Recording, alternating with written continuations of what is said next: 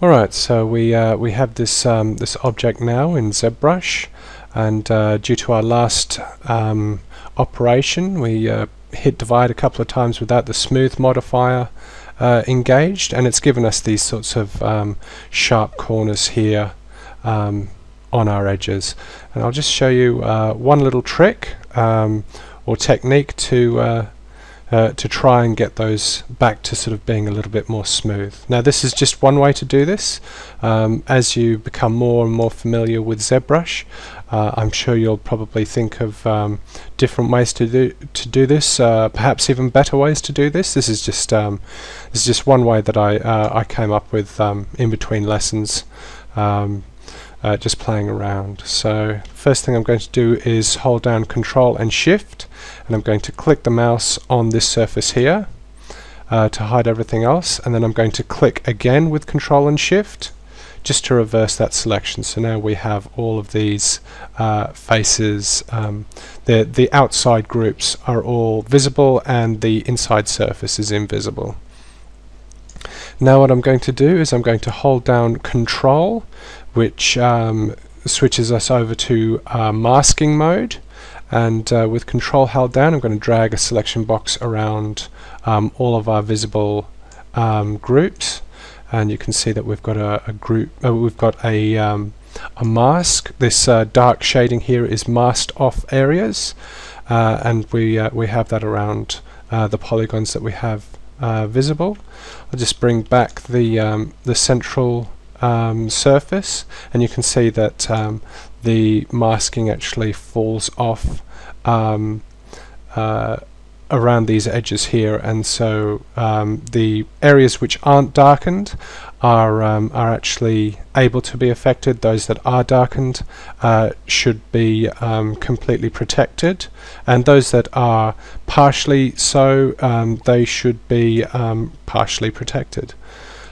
Just to show you what I mean, I'll switch back to the standard brush, and if we move around this edge here, you can see not really a very pretty example of what ZBrush can do, but you'll notice that it fell off in this area and doesn't affect this side area here. So that's just an example of how the masking works.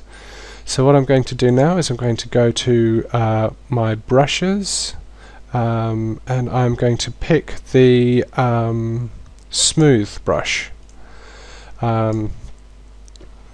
Now in other brush modes you can get to this by pressing the Shift key, but pressing the Shift key here, it can be a little bit it doesn't look too bad there, but it can be a little bit heavy. So what I like to do is just go into the smooth modifier or the smooth brush and bring it down in Z intensity, just down to sort of some sort of low teens number there, and we can switch off RGB. It doesn't affect it, but just sort of stops it being too confusing. And then with the intensity taken down. Now before I start drawing on this, I am going to make this model symmetrical, and so what I want is for us to have mirror symmetry across this this axis from this side to this side, which is in fact the x-axis. You can let's see, it's under Transform. You can activate symmetry, and with activating symmetry you have X symmetry, which is what we particularly want, but you can also have Y symmetry and Z symmetry. Now you need a symmetrical model for it to work effectively. You can see that with X and was it Y that I switched on? X and Y, that we do have 4 cursors operating, but 2 of them are sort of out in outer space. But if you were working on a sphere or something like that, you'll be able to use any of these sorts of these axes of symmetry to get what you want. Now the hotkey, which is what I use more often, is the X key, and you'll notice that X just switches it on and off. Now with that selected, and with the smooth brush, I'm just going to come in here and I'm going to smooth out these ridges on the surface here. And you can see that that has taken the those hard creases or hard corners and visible edges there, and it's just smoothed them out a little bit. But unfortunately, with the masking that we've used, it hasn't come quite to the end here. If we just turn off our frame, you can still see the slightest of creases, slight little corners here at the edge of our object. So what I'm going to do to try and fix that, now this is all theory, I haven't actually tried doing this yet, I just came up with the idea and decided I'd jump right into the lesson and give it a go. So I could fail horribly here. But what I'm going to try to do is I will first I'll hold down the control key to go into the mask cursor mode. I'm just going to click out in open space, and that is going to reverse our mask.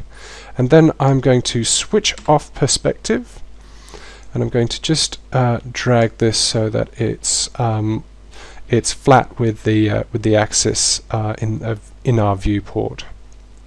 I'm then going to come up to our brush, and I'm going to select the move brush.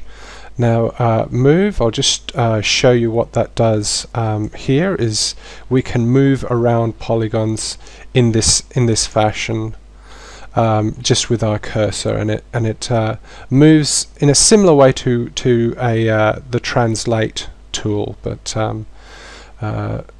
sort of like dragging a magnet around the points in our scene. So I'm just going to scale up just a little bit, and I'll move up to here. What I'm going to do is I'm just going to grab these points, and I'm going to just, oops, hang on, just go back to the, I'm just holding down shift to line up with the grid, and as long as I use the move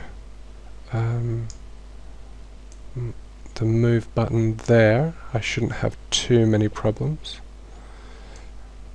You'll notice that when we get into sort of the more sort of hardcore elements of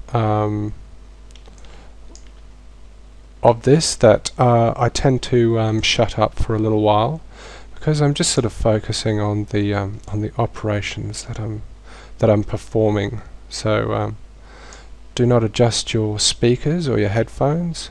It's just me getting lost in my work. Generally just having a good time. And there we go. And you can see that we have a nice sort of curved edge there. It is back a little bit from the surface. I'll just switch perspective back on and unscale the object.